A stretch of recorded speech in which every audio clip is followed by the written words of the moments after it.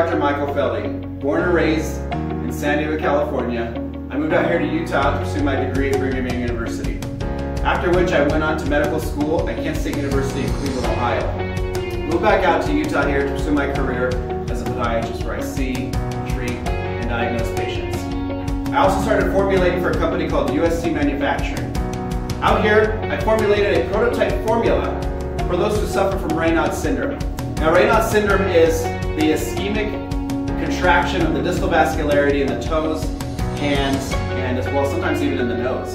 And those who suffer from this can see changes in color in their fingers and toes. It's very painful and very uncomfortable.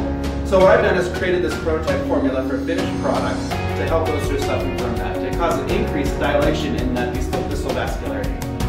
I believe that you should come and see me speak because I'm very educated as well as entertaining as a speaker. I've been speaking for many years now in graduations, in multiple educational settings where I teach classes, as well as educate those when it comes to those who create formulas here at UST. So please come out and see me speak in October.